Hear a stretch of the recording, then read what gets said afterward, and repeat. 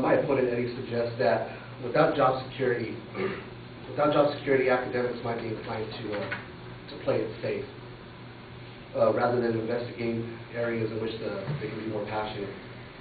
I found some research. Judge Castle, with the State Teacher Policy Yearbook, suggests that states should consider modifying their policies so that districts can use evidence such as student learning and gather to be subjective and objective measures such as standardized test results and preponderant criterion of a teacher evaluation.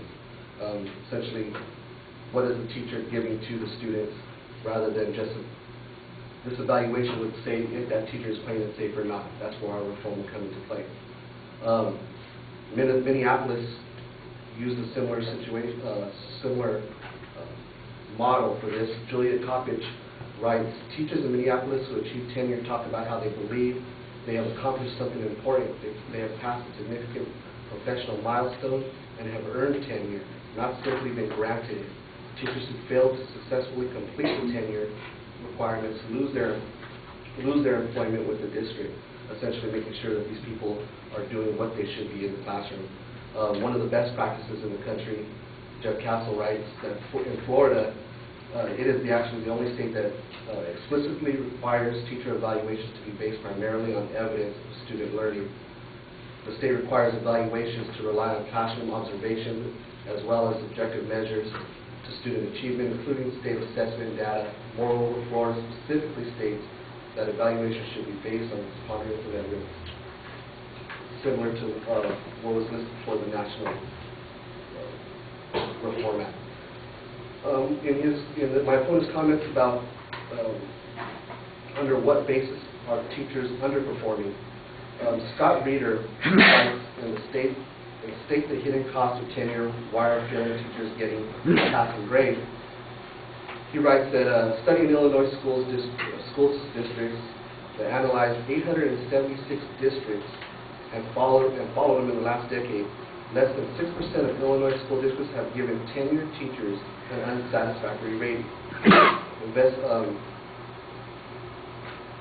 On average, each year, only 2 teachers out of 95,000 tenured teachers were fired for incompetence.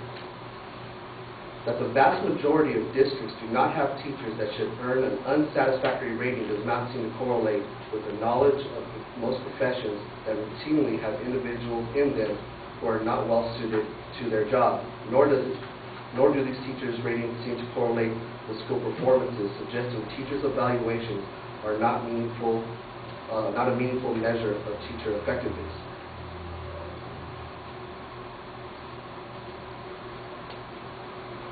In regards to my opponent's comments that tenure does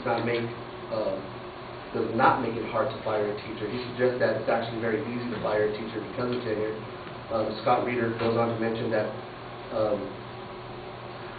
the same statistics that were given earlier, that only 2 teachers were found to be incompetent. That just doesn't seem to match with the number of teachers that are actually out in the field. Judge Castle writes that West Virginia schools found similar results over the course of 5 years, where 35% of teachers who lost their certification in West Virginia did so because of sexual assault or abuse.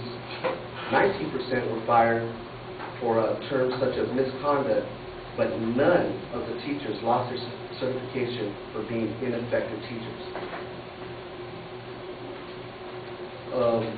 Professor Ted Yon of University of Boston writes that from a college and university's perspective, promotion and tenure represents acts of major commitment and are costly and unsettling.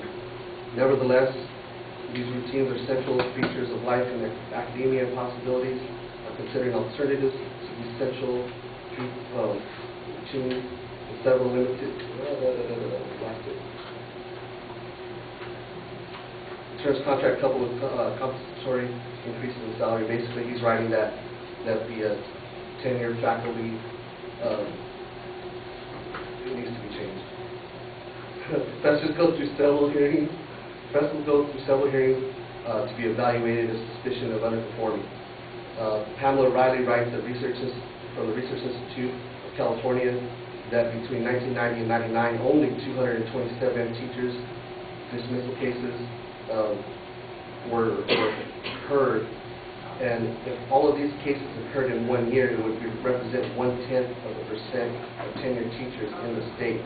This number happened over the course of 10 years, and 227 would even listen to whether or not they were incompetent. In regards to having stayed in the districts for too long, and that proving that the tenure is justified, a faculty member ordinarily receives tenure and promotion sometime during his mid to late 30s. Therefore, a tenure decision is essentially a 30-year contract. At present prices, the face value of the contract can run up a substantial sum for salary alone. From the perspective of individuals, these rules represent a form of eminent benefit. Basically, they're given a 30-year contract just for being tenured.